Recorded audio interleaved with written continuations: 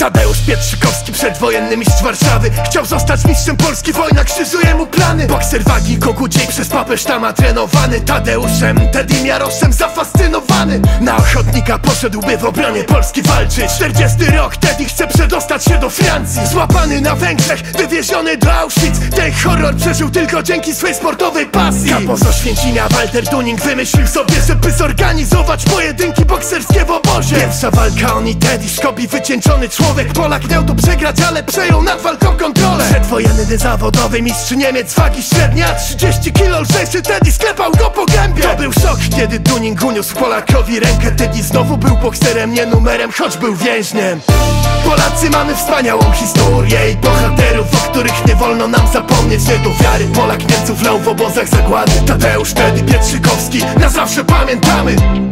Polacy, mamy wspaniałą historię i bohaterów, o których nie wolno nam zapomnieć. Nie do wiary, Polak Niemców lał w obozach zagłady. Tadeusz, Teddy, Pietrzykowski, na zawsze pamiętamy. Dostał pół bochenka chleba i do tego margarynę. To była nagroda za wygraną walkę z Duninem. Zawsze dzielił się z więźniami, nieważne co miał i ile. Jego talent zdobył do lepszego życia w Auschwitz bilet. W Oświęcimiu nigdy nie nokautował Niemców w ringu. Przez całe 3 rundy lał szkopa po pysku. W czasie walki był wolny, robił im trochę liftingu. Fenomen, Polak w obozie zagłady bił nazistów. Toczył tam powyżej 40 walk, większość wygrana. Niemcy byli wściekli, w końcu zaczęło im to przeszkadzać. Mistrza Wszechwag mogła czekać niedługo zagłada. No bo jak to polska świnia bije aryjskiego pana. Teddy obozowy numer 77 znów miał szczęście. Lagerführer Ludkemeyer kazał go wziąć w inne miejsce. Zrali się z turnieju bokserskiego sprzed wojny jeszcze. Niemiec był tam sędzią, tu prowadził na wieźniach selekcję.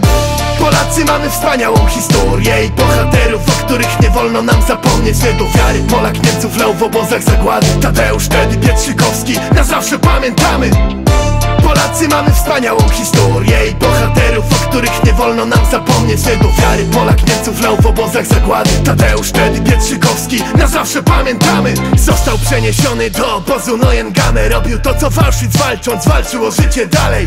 Tak jak w Oświęcimiu, tu też szybko zdobył sławę. Dzięki błyskotliwym trikom trenowanym z papą sztamem. Zmierzył się z niemieckim kapo zwanym kuchtą i rzeźnikiem. Teddy sięgał mu do ramion, ale miał swoją technikę. Seknął prawą w podbródek i tak skończył z przeciwnikiem. Nieprzytomny był przez kwadrans, nie przerwał pasy zwycięstw. Najlepszy przeciwnik Niemiec, Shelley Hottenbach. On również w pojedynku z Teddym okazał się być bez szans. W drugiej rundzie po serii na korpus na szczękę strzał. Zawodowy wicemistrz boksu przed Teddym padł. Trafia do Bergen-Belsen, wyzwala go brytyjska armia. Chce dalej walczyć o Polskę, Polska jest bardzo ważna. Trafia do pierwszej pancernej dywizji generała Maczka. Co się działo dalej z Teddym, sięgnij po książki i sprawdź sam.